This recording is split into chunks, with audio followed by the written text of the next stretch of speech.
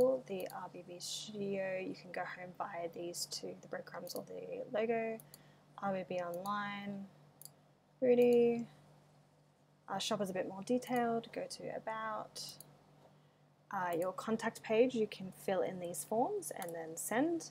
I'll give you that little message. You can also click on this to go to the Google Maps directions.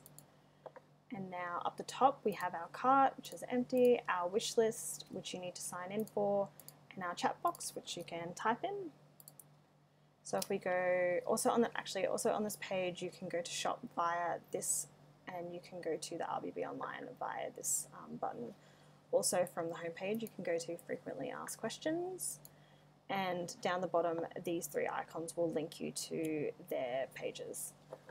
So if we go into shop, this is the shop page, and then you click on the item you want. All this is interactive, so you can write what color, size, quantity. You can see a detailed sizing chart.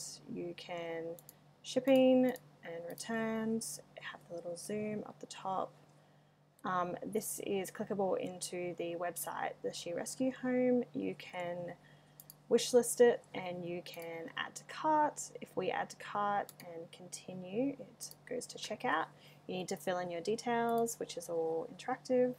Let's go. It'll save your details because you're a member, and then complete your order. You're sent your completed order page, and then if we go back to shop and your item and wish list it, you need to sign in. So you fill this out. Let's go. Take you to your wish list. You can quick view it, or you can keep it, trash it. I want to trash it, and then keep shopping. Now if I want to go to the members login, have to log in again. It'll take you to the members login page.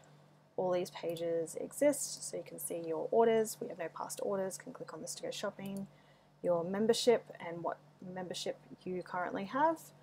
Your downloads, your payment details, which are all interactive, your account details, which are interactive, and then you can log out of this page.